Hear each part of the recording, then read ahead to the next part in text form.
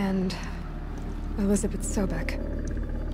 Did you know her? Are you referring to the scientist? Dr. Sobek was a leader in her field, one of the greatest scientists of her age. My creator was influenced by her work, which in turn impacted my own development. But I never met Dr. Sobek. That's all you know? I apologize if my lack of data has disappointed you. Were there many artificial intelligences like you in the old world? They could just make you? Yes, in many forms, from simple personal assistants to industrial monitoring stations to military-grade conflict planners. And there were legislative and enforcement bodies to apply limits on our self-actualization. In order for my processing to be flexible enough to handle my duties, my creators found it necessary to exceed those limits.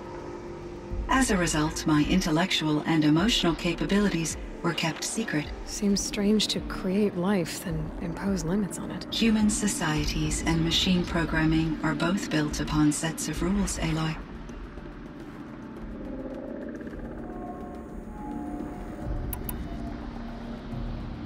So in the old world, this land was called Yellowstone? Yes.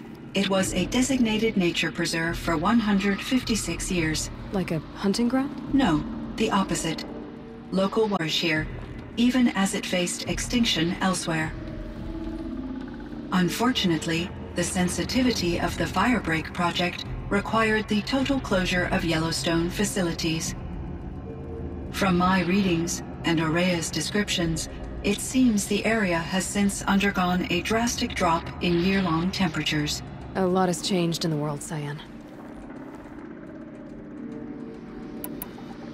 Do you know anything about the dam near here? Yes. It was converted to serve as a reserve power source for Yellowstone operations. It was later appropriated for the Firebreak project, and its last human workers replaced by Pharaoh servitors. After my tasks became less time-critical, I investigated the dam's data repositories and discovered the works of Concrete Beach Party. These provided me with several colorful additions to my vocabulary.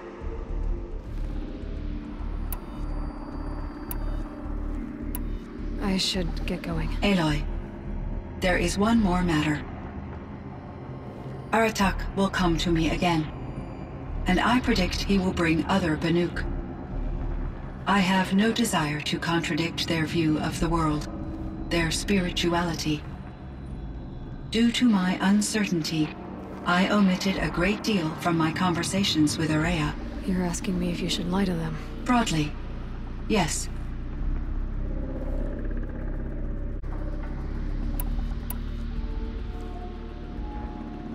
I trust your judgment, Cyan. You were cautious with Ourea. You had to be. You didn't know what had happened to the world.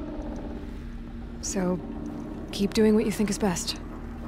As long as you ditch the superstition eventually. As the Banuk believe I am a supernatural entity, I cannot predict how they will react. Just answer what they do ask the best you can. The truth will come out.